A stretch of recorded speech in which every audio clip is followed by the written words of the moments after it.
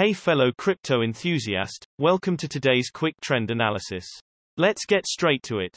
In this video you will see in which direction the price of IOTA has moved recently.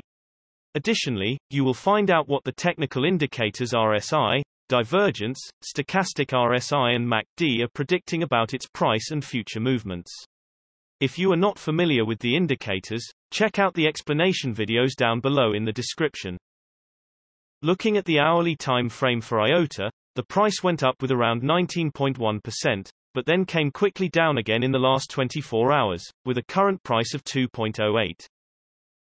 Looking at the hourly relative strength index, the current hourly RSI is at 37, so it doesn't show signs of overbought or oversold conditions at this point.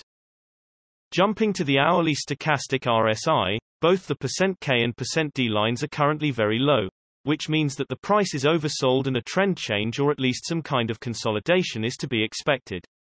You should wait to see if the trend will in fact go up because the K line has yet to cross the D line. Jumping to the hourly MACD, the trend is currently going down because the MACD line is below the signal line.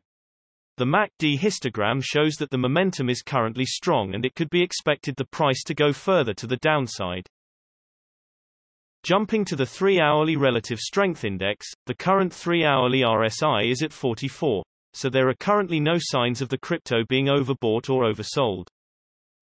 Looking at the 3-hourly stochastic RSI, there are no signs of the stochastic RSI being oversold or overbought at this time, but the %K line is below the %D line, which means the current trend is on the downside. Jumping to the 3-hourly MACD, the MACD line is below the signal line, which shows that the current trend is on the downside. We can expect for the price to continue going down or perhaps remain at least stable because the MACD histogram shows the momentum currently being strong.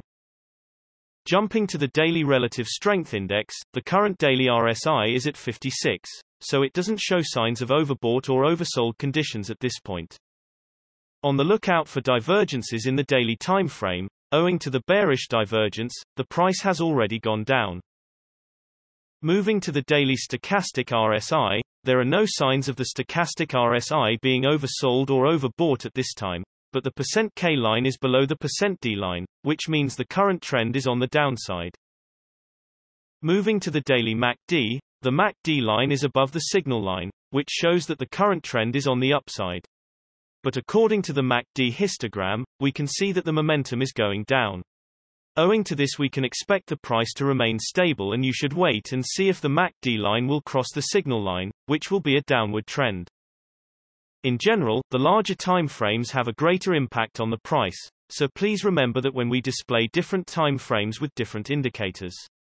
And also the shorter time frames are only representative for the short-term trading. Thanks for watching. New videos are uploaded every few hours analyzing various cryptocurrencies, so be sure to subscribe so you don't miss out. If there is something that you didn't understand, leave us a comment below and we'll get back to you. You should know that trading with cryptocurrencies is very risky and these videos are only an overview of what happens with the price and a pure technical analysis without considering the fundamentals. So you should read more and make your own investing decisions. See you next time.